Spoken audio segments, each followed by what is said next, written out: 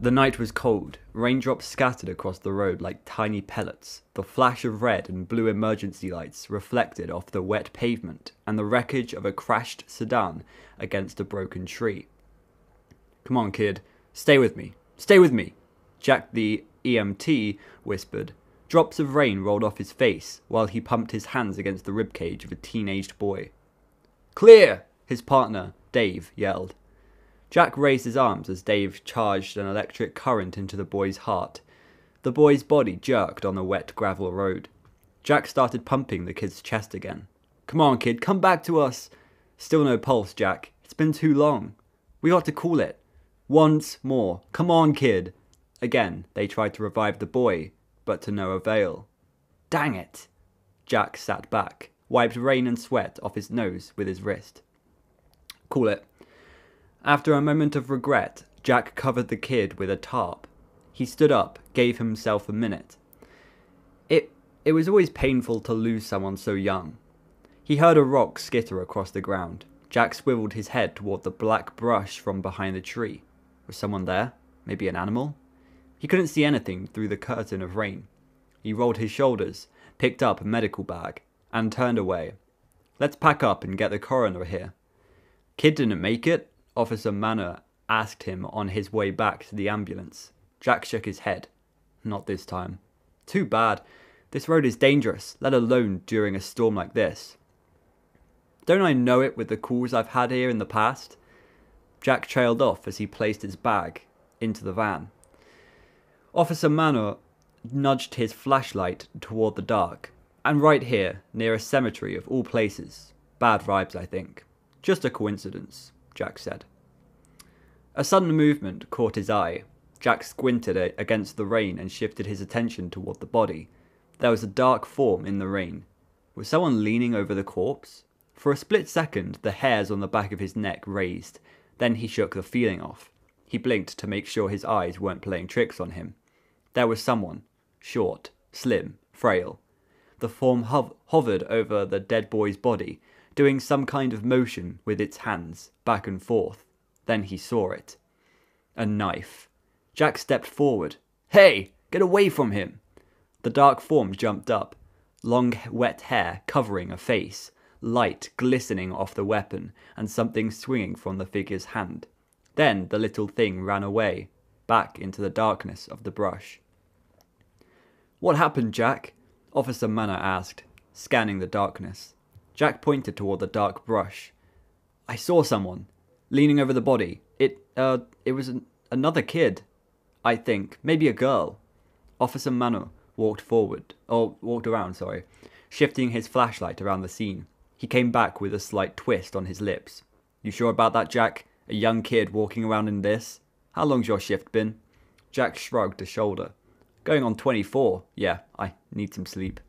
Maybe I shouldn't have mentioned the cemetery. Got you thinking of spooks in the night. I was only kidding around, you know." Jack went back to the kid's body and picked up the last medical bag. Maybe he was imagining things. The tarp moved. Jack jumped. "Holy heck, Dave! We got a live one!" "What?" "The kid. He moved. Get the gurney." "You sure?" "Just get over here." Jack tore the tarp from the body. He saw the kid's face smeared with blood, watched as the kid coughed, sucked in air. The kid moaned. "Help." That was a really bad help. Jack whipped out the portable oxygen and slipped the air mask over the boy's mouth. "It's okay, kid. Breathe. We've got you. Nice and easy. You've been in an accident. We're taking you to the hospital, and they're going to take good care of you. Do you remember the accident?" The boy gave a slight nod. "Driving a little too fast in the rain. Wrapped around the tree pretty good. Hang in there, kid. You've just been gifted a miracle." Huh, wait, so the girl saved him? That's weird. Jessica pushed the wet mop across the hospital floor, to and fro, to and fro. She remembered that saying from somewhere before. She just didn't remember from where. Something from the past. A shudder ran through her as her hands trembled on the stick of the mop. She tightened her grip so it would stop. She felt the hospital staff walk by her. She felt them look at her. She tilted her head forward so her thick black hair curtained her face as much as possible. Not to be seen. not to be noticed. No one said anything to her more than necessary. She did not speak to them unless spoken to. She performed her job each day after school and mopped the floors of the children's medical wing. She grew accustomed to the scent of sanitizing cleaner and the dismal odour of the sick. She listened to the murmurs of the staff. She paid attention to the beeps of medical machines hooked up to sick children. She studied the various footsteps she heard on the hard-tiled floors. Sometimes soft steps, sometimes clicks of heels or stomps of bigger people. Sometimes the steps were rushed. Sometimes they were slow. She was aware of each and every child in the hospital wing. She often heard crying and whispers of conversation as she cleaned the floors. "The doctor says you're doing really well, Brian. You're eating better. Treatment is going well. That's wonderful, son." A woman's voice spoke from the patient's room that Jessica was near. "Yeah, I guess so," Brian murmured. "Hang on there, sport. You'll be better before you know it," the man said. "And then you'll get to come home and rest in your own bed." "I have been feeling a little bit hungrier." "That's so good to hear," the woman said. "When will I get to go home?" "I hope soon, son," the man said. "When you do, we'll get your favourite pizza from Freddy's Mega Pizzaplex." This is so weird. This feels so weird, but so good. "We'll make it a celebration." "How does that sound?" "Pretty good, actually," the boy said. The man laughed. "That's my boy." Bry, spoke the woman. "What are all these strange flakes on your chest?" "Huh?" "Look, Harry. What are these?" "My gosh. What kind of hospital did we bring him to?" "I don't know. They look like little bits of silver," the man said. "Relax, Jane. I'm sure there's a reasonable explanation. They've been taking good care of him here. You even said so yourself. He even looks better today." "I know, but," the woman called out of the room. "Nurse Macy, please. Can someone come to my son's room?" "Yes, Mrs. Raymond." "Is Brian okay?" Nurse Macy asked. "Yes, but what is this strange stuff on my son? I don't want anything on him that is going to make him sicker." "I don't know what that is." The nurse went in and checked Brian's chest and brushed the strange flakes off him. "I don't think it's anything serious, Mr. and Mrs. Raymond. I'll have staff sweep it up and get some new blankets. Please, I don't want any cleaner or anything on him that's going to harm his recovery. Yes, Mrs. Raymond. Don't worry. We would never let this happen." Jessica pushed the mop slowly across the hallway, to and fro. To and fro. This is really getting me wonder what this has to do with Jessica's past. You know, what in the past is like reminding her of the words to and fro? That's so weird. There's something bigger going on here. Like there's something in this hospital that's causing something, and Jessica has a history of something. This is all really weird. I love this. "She's so strange, that one," a nursing assistant murmured to Nurse Macy as they were stocking supplies on a medical cart. Jessica, you mean? Quiet. Keeps to herself. Never makes any trouble." Nurse Macy shrugged. "Nothing wrong with that." "Well, she's so frail." It's the second time we've had frail in Frailty. "Looks like a feather could knock her over. Hair always covering her pretty face." He shuddered. "Creeps me out the way she lurks around. It's not normal. She's obviously alive, and yet she's not really living." Nurse Macy shook her head. "You've been watching too many horror movies, Colin. How do you think people come up with these scary movie ideas? They see things that freak them out and write about them. I'm sure you were at an awkward age at 14. We're not talking about me. Besides, I talked to people. I tried asking her something the other day and she just looked at me and blinked like I spoke an alien language or something." Nurse Macy sighed. "Oh, Colin." Clang. Just then, something dropped from behind them, making them jump. Colin let out a childish eek. Eek! Nurse Macy glanced down to see a rusted tin can lying on the hospital floor. She frowned. "That's odd. Where did that come from?" she murmured. She glanced left and right and spotted Jessica mopping not far from them. "Oh, Jessica, would you mind picking up this can and throwing it away? I don't know where it came from. Must have dropped off a kitchen cart or something. I'll have to tell them to be more careful with their garbage." Jessica gave a silent nod and, dragging the mop, picked up the can and threw it in a nearby trash can. "Thank you. Oh, and Jessica." Jessica slowly lifted her head, her hair parting to reveal her delicate features. Her eyes were dark. Didn't they used to be a brighter brown? wondered Nurse Macy. Is there like a Fazgoo situation going on here? Is this the fake Jessica, not to be mistaken by the real Jake? This is really weird. One small beauty mark was dotted high on her left lovely cheek, but her skin seemed to have lost some of the rosy flush it once had. Her lips were delicate and full. Her face was slim and so pretty. She really could be featured in magazines. You're doing a good job for us. Nurse Macy gave her a small smile. Jessica smiled, and it seemed to brighten her despondent features. I'm glad. Jessica spoke quietly, but the glad didn't reach her eyes. I bet you're a big help at home with your family. Do you help with cleaning around the house with your mum and dad? Nurse Macy watched Jessica merely nod and turn away to continue mopping down the hall. I'm telling you, creepy, Colin said under his breath. Yeah, I agree. Nurse Macy... Why is there such a loud car going past? Nurse Macy just waved her hand at him. Oh, hush. She's just a young girl and you're a grown man. I think you could take her on if she attacked you. Colin shuddered. Don't be so sure. Even though Nurse Macy joked with Colin, she could admit to herself, and not explain why, that peering into Jessica's dark gaze nearly broke her heart. On her break, Jessica walked into the hospital chapel. The room was empty of grieving family members. She liked it that way, to have the chapel to herself. It was rare, but it was peaceful and quiet, and it allowed her to pray. She ran her hands softly over the wooden pews that lined the walkway to the altar, and chose the first seat. At the front of the room was a large wooden cross hanging on the wall. She smelled the fresh white flowers set out for display on both sides of the room. There were 3 rows of small candles waiting to be lit. Quiet instrumental music played through a wall speaker. She pulled the thick silver chain that hung around her neck from beneath her shirt and lifted it over her head, placing the pendant in her palm. The pendant had once been a whole heart, much thicker and larger.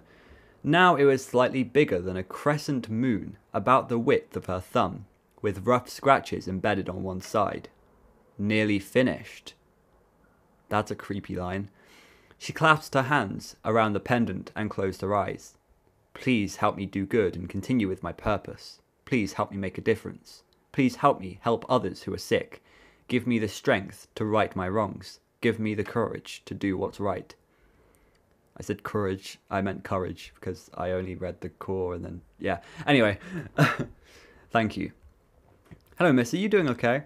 Jessica blinked and stopped praying. She hadn't heard anyone enter the chapel. She looked over to see the priest standing beside the pew. He wore a black suit with a white collar. His hair was dark with streaks of grey, and his eyebrows were thick over kind brown eyes.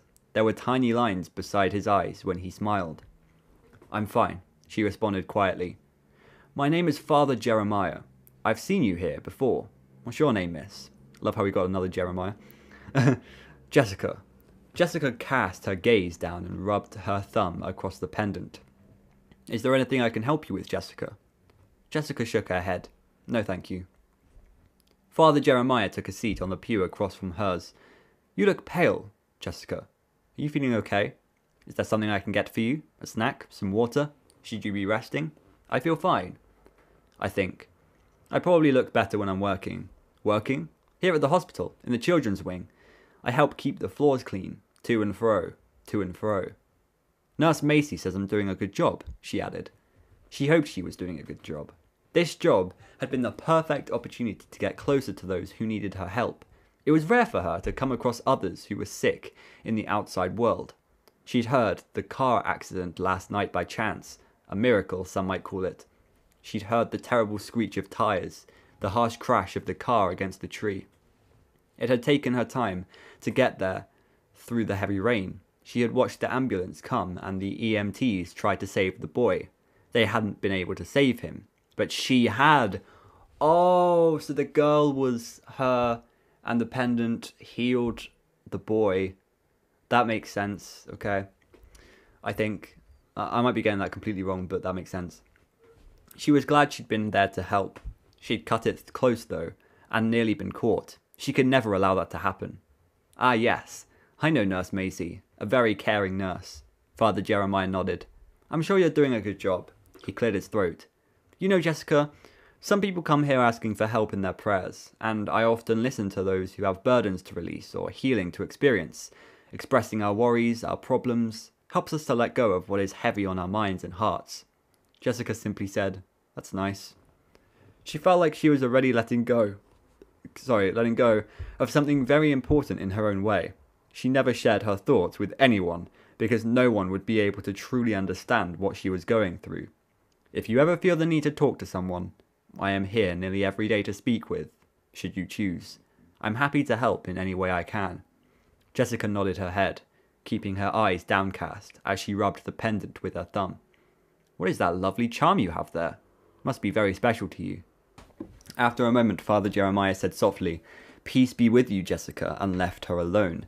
After a few more moments of prayer, Jessica slipped the chain back over her head and rose from the pew. As per her usual routine, she went to one of the single hospital restrooms. She locked the door and walked to the small mirror above the sink. She inspected the dark circles under her eyes and the paleness of her delicate skin. Some might think she was lovely, but the truth was she looked frailer each day. This was my theory, I think. I think it was everyone's theory that the pendant may be, like she may be scraping the pendant on the patients, which is like curing them, but I feel like it's going to make her become more frail, and so she is going to lose all of her energy, her life force. Being lovely was once all she had ever wanted. She could feel the weakness take over her body with each child she helped, with each scrape of the pendant. She wore a black sweatshirt and black pants, and even black sneakers. Black wasn't a welcoming colour. It kept people away from her. It helped her remember that she wasn't there to enjoy life, but had to stay focused on her purpose. Interesting. So this is her... She's like full on believing that this is her purpose.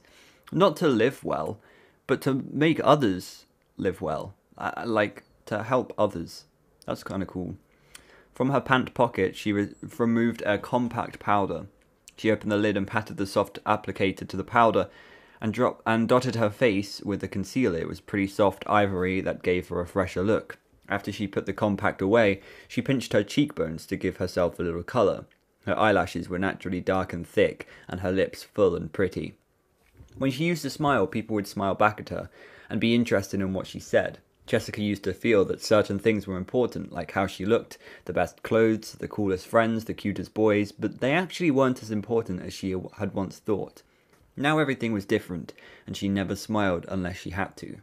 Interesting. Jessica left the bathroom to return to work. The lights were dimmed for the evening and the staff had quieted down.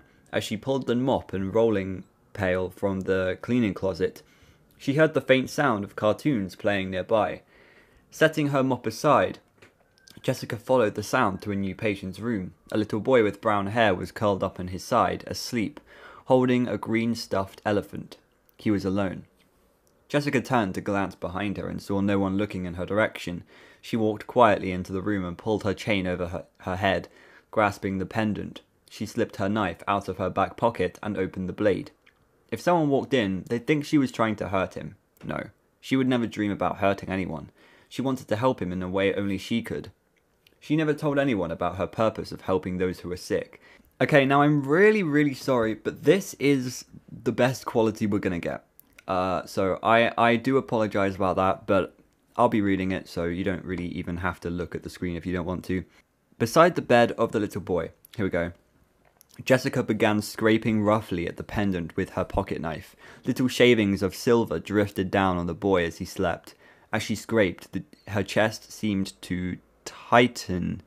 Her pulse slowed and her breathing became shallow. These feelings in her body were how she knew she was helping this little boy heal.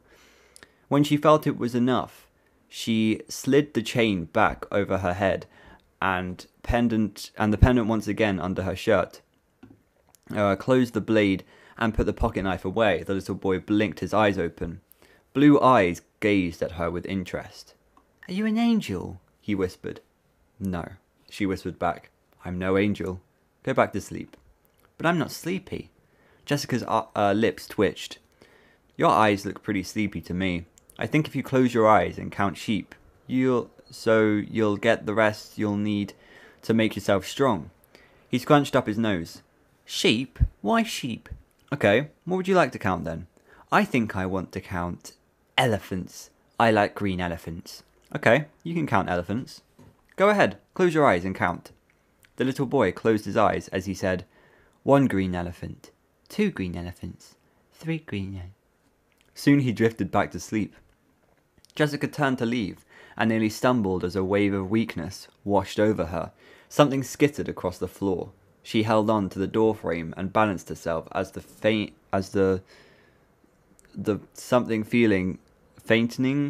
frightening feeling, I don't know what this word is, I'm sorry, as the something feeling went away. She licked her dry lips and spotted a rusted spring just by the doorway. I'm so sorry that I can't read this properly. Her eyes widened. She quickly snatched up the spring and walked out of the room to finish her work for the evening. Jessica sat alone at a lab table in science and engineering class at West Wilson High School. Interesting. Engineering. So hang on. Let's just process this, right? There was a rusty spring. And she took it. So this is reminding me of Eleanor a lot, because we know this is the Eleanor pendant. Is Eleanor back? Did Eleanor take an old Jessica body and replace herself? You know in like To Be Beautiful at the end when Eleanor like takes Sarah's body and runs away with it. Did she do the same to Jessica? And now, no, because it's Jessica's consciousness and she still has memories and stuff. It's not Eleanor. This is weird. I don't know what to think of this, because there's still science and engineering class, which we're going to get onto, and there's like metal, there's scrap metal still. This is weird. Jessica sat alone at the lab table in science and engineering class in West Wilson High School. She preferred sitting alone, but it always seemed to happen naturally. No one dared to sit next to the weird girl who barely spoke, who barely participated in their world. She felt tired and distant. Yeah, okay. Mrs. Willoughby was droning on about a new project, and if she let herself, Jessica could drift off into another place in her mind away from this present reality. She wasn't sure why she continued to go to school. Maybe it was to keep up the presence. Her old life was now far behind her. There really was nothing here for her other than she didn't want to make things difficult by drawing attention to herself by missing school or even getting bad grades. She really could do without the many scents of perfume, body colour, and body odour and junk food that surrounded her every day. The boring lectures, the teenage gossip, the stares from teachers and students. Oh my gosh, this is so difficult to read. I'm sorry, this is all we've got. But it's enough, I'm sure. And not to mention the overall loudness of school. Pounding feet, yelling voices, slamming lockers, music playing, cursing, crying and laughing. So much noise. So many constant reminders of kids her age who were natural with friends. Or normal with friends. Teenage problems and families at home who loved them even if they didn't always remember to be grateful for them. Jessica had a home once. She'd had a family. She'd had everything, and one day she gave it all up by making the wrong choice. Oh, she made the wrong choice? If there was one thing Jessica had something in her life, it was that, or learnt in her life, sorry, it was that some choices couldn't be reversed, and the only thing to do was move forward the best that she could. Look, it's the creepy girl, a student whispered behind her. Someone giggled. She hardly speaks. What's the matter with her? Another girl wanted to know. She's like a mannequin who barely moves. Mark Johnson says she creeps around the graveyard. Oh my gosh, like a freaking zombie. Who would have thought West Wilson High would have its very own Walking Dead? Jessica didn't say a word. She'd heard it all before. Zombie girl, mannequin, dark witch, the walking undead. Although she did her best not to draw attention to herself, she still did, just not the kind of attention she used to receive. She'd become the target of mean gossip, teasing, and sometimes pranks. Overall, she was a loner, a girl who was often avoided as she walked school hallways or sat in the cafeteria at lunch, which served her just fine. The more she was avoided, the easier it was to check out the present high school reality. There were a few more whispers from the girls before something small hit the back of her head and dropped to the floor. More laughs. Something cracked. Even some laughs from the surrounding students. Jessica's something her hair down with her... This is so difficult to read. With her hand, unbothered. Girls, Mrs. Willoughby scolded. Is there a problem? Mrs. Willoughby was on the younger side as a teacher. She wore dark-rimmed glasses and often sported a black ponytail. She was one of those teachers who spoke with her hands and was eager for class participation. She seemed to leave Jessica alone, though. One of the girls cleared her throat. No problem, Mrs. Willoughby. I would hope not. I think you girls would rather be out with your friends at lunch than helping me clean up the science lab today. No, we're good, Mrs. Willoughby. Thank you. You are so kind. Now may I continue without being rudely interrupted? Yes, Mrs. Willoughby, the girls answered together. At the lab table next to her, a boy picked up the usual eraser that had bounced off Jessica's head. He tossed it back at the girls. Real mature, he muttered. What's his problem? The girl whispered, annoyed. He's new. He doesn't know the reality of Zombie Girl. Jessica glanced at the boy and then looked away. He was indeed new to the school. Okay, class, choose your partners, Mrs. Willoughby announced, with a clap of her hands. Make sure to choose someone you know you can get to, work accomplished with instead of someone to goof around with until the last minute. This will be 50% of your quarter grade, so make it good. Jessica blinked. Choose your partners? What had she missed? The new boy stood and came to her table. Hi, he said. Want to be partners on the project? Jessica swallowed hard. She supposed she had to. It wasn't like she'd get another offer. She nodded. He sat next to her in the empty chair. I'm Robert. Jessica. This project is going to be kind of cool, huh? Jessica slowly nodded, unsure what it was about. She hadn't been paying attention. Robert had an athletic build with something hair, hazel eyes, and golden skin. He wore a pale blue coloured t-shirt and faded jeans. There was a leather bracelet, a leather bracelet? That can't be right, on his right wrist. He was the kind of boy from whom she would have wanted attention in her old life. Now she wished she was invisible. I transferred from out the town, he continued. My dad is an engineer and got a new job here. He was excited about this class for me. Robert pushed his hair back with his hand. Were you excited? Jessica flinched. What was she doing? She was supposed to keep to herself. Yeah, it's fun, you know, building stuff. But this will be my first time in a class like this. Jessica nodded. She'd used to think building stuff was fun too. These girls were acting dumb, he'd said quietly, with a shrug of his shoulders. There were girls like that in my other school. I never hung out with them. Just mean to everyone for no reason. They think it's cool. I guess when it's not. Doesn't bother me. He lifted his eyebrows. Really? That's cool. Most people wouldn't say that. Then he smiled. I can't believe we get to build our own mini robot. Jessica stared off in the distance. Oh, perfect. After school, Jessica was... Jessica was something at a table in the... What does that say? Something at a table in the school courtyard, waiting for Robert. They'd had a couple of class sessions to plan, but the bot project, and decided to make a mini rolling bot that carried items on its back, and it was controlled with a remote. The catch was that they had to have the tray lift up and down. I don't think I'm reading this right, I'm so sorry. Robert had taken apart an old remote control car and discovered the components to make their bot active.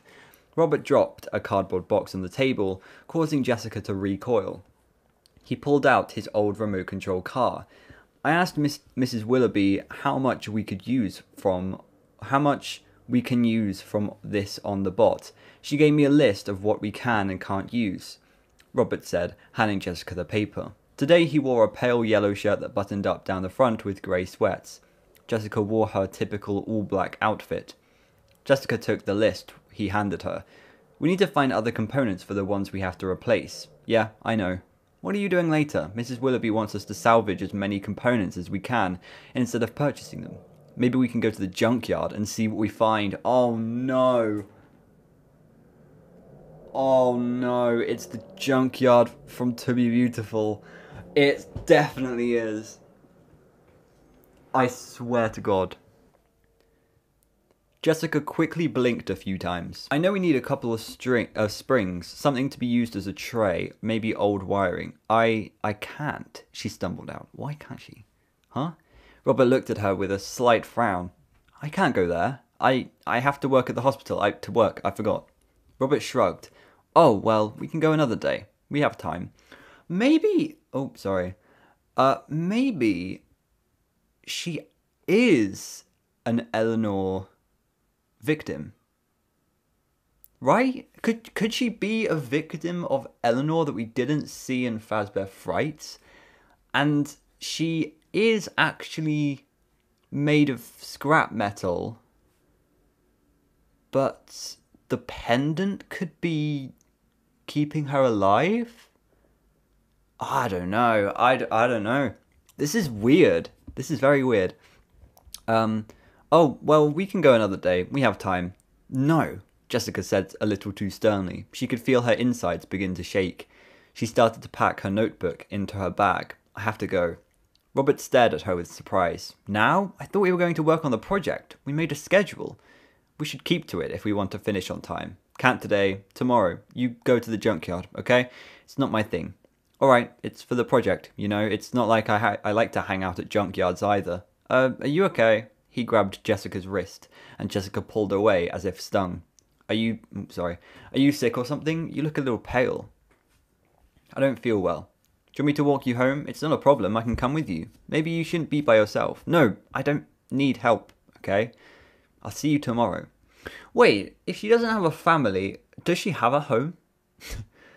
That might be a stupid question, right? Or is she, living by herself? She grabbed her bag and quickly rushed from the table. She felt faint, as if she could just kneel over at any second. She managed to make it off school grounds and lean against a tree for support. She grabbed her pendant with a shaky hand and closed her eyes. Her breath filtered out of her mouth quickly. Everything is going to be okay. Everything is going to be okay. After a few moments, Jessica managed to calm her breathing. She licked her dry lips as she settled down. She didn't know what had come over her. She'd learned to steady her emotions, or at least mask them from others. She couldn't let her emotions erupt like that again. It made her too vulnerable, and when she was vulnerable, she couldn't think straight. She set off toward the cemetery. The wind had picked up and was blowing her hair wildly. The cemetery had become her sanctuary in the recent months. A quiet, peaceful place. Is this a home? No way. Wait. Maybe them calling her zombie girl is actually an actual thing. Why does she live in a cemetery? When she stepped into the cemetery, she often stopped to read the headstones to get familiar with the souls who had been laid to rest. She wondered about her own grave. And what her stone would read. She doesn't have a grave yet. That would have been a weird story if she visited her or she lived in her grave. She actually was a zombie. Oh, that's a good theory. Could she actually be a zombie that's been revived using the power of the pendant? But whenever she scrapes off the pendant, there's less power coming from that pendant, and so she's turning back into her dead self. That's such a weird premise for a story, and I like it. It was more than likely she would never get a burial. As she strolled through the graves, her mind drifted back to Her mind drifted back to Robert. She hadn't really met a boy so kind and confident before. If she let herself, she could start to like him. which was not possible now. Maybe in her old life she could have opened herself to having a true friendship, maybe something more. But that all changed the day she made a choice. And each day she was doing her best to make up for that choice. She had a purpose now, and she was sticking to it. She made her way to the furthest and oldest of family crypts. There, hidden among the graves, was a small mausoleum made of stone with dark, stained glass windows. Old, dried vines covered the top and hung down the sides of the structure, patched with white cobwebs. She gripped the rusted handle and leaned her foot on the bottom of the door, pushing with everything she had in her. The heavy door creaked open and scraped along the floor. Dust particles twirled in the sunlight. She pulled out her small flashlight and stepped inside, and pushed the door closed until she was surrounded by the dark. She switched on the flashlight and walked to the back of the small enclosure, passing what she assumed were a family of dead people named Holloway, then turned around a corner to a small sitting area that was made of stone. She'd cleared all the cobwebs of as many spiders as she could manage in this little hideaway. The groundskeeper neglected this section of the cemetery since the graves were over a century old. She kneeled down on her sleeping bag and grabbed a pack of matches to light 3 yellow candles placed off to the side. She dropped her book bag and sat on the sleeping bag and pillow. Here she could let down her guard. No one could see her. No one could judge her. No one could wonder about her at all. She was safe for now. Next to her she had a duffel bag of her signature black clothes, a small overnight kit with some makeup, a hairbrush, toothbrush and toiletries. She kept her life simple, minimal. She had one small item from her old life. She reached in the bag and took out a white rabbit's foot and let it dangle from her finger on the short chain. She used to carry it with her everywhere, thinking it brought her good luck. Now she didn't believe in good luck, but it was a small reminder of who she used to be and who she would never be again. She lay down on the sleeping bag and let herself rest. Jessica noticed Nurse Macy was humming under her breath at the nurse's station while she was performing her mopping duties. It was mindless, really. Mindless in a weird kind of way. Weird was the theme of her life these days. But what really concerned her was the fatigue that weighed down upon every inch of her body. Her grip on the mop was shaky, and even though she moved at a slow pace, she was tired. It was a bone-deep exhaustion that had been becoming more and more frequent each day. She used to have so much strength, and now she often wished for the time when the pendant had been a whole heart, and she'd been full of energy. It is straining her. The truth was, she'd been busy the last few nights with the patients. She lifted a shaky hand to the pendant that lay under her shirt. It was definitely smaller now, thinner. A tremor of fear vibrated down her spine. She lifted her chin. She could do this, she told herself. With as much strength as she could muster, she continued to push the mop. To and fro, to and fro. "Hi, Jessica. It's a lovely day, isn't it?" Nurse Macy mused, a wisp of a blonde curl shifting on her forehead as she walked over to her. Nurse Macy always wore scrubs in shades of orange, blue, green, or purple. Sometimes the patterns had funny characters or animal prints. Today they were cats making silly faces on her top. Her smile was welcoming. And even though Jessica did her best to keep her distance, Nurse Macy had this energy that pulled others toward her. Jessica nodded. "You want to know why it's a lovely day?" Nurse Macy asked. Jessica paused and looked at her expectantly. "Most of our patients in this wing have improved in some way," she said, with a bright smile. "They're eating, even smiling. Most times there's a heavy sadness that you can feel around this floor, but now, today is a good day. When there are smiles and meals being eaten, and pain has decreased, it's like magic. In my line of work, you have to take the wins when you can get them, Jessica. Do you remember that? Take the wins when you can get them." Jessica liked that. She'd remember that advice. Nurse Macy gazed into Jessica's eyes. "How are you feeling today, Jessica?" Jessica looked away. "Good. That's nice. Anything new going on in your life? How's school?" Jessica gripped tightly on the mop. "Nothing new. Everything good." "Glad to hear it. Well, duty calls. See you later, Gator." Jessica watched her wave off to visit another patient. Even though she enjoyed being around Nurse Macy, it was getting harder to avoid her direct questions about her personal life. She suddenly saw the nurse come to a halt right in the middle of the floor. Sheesh, what's going on with all this junk, Jessica? There's an old fork on the floor. Would you mind cleaning it up? Between this and the weird flakes.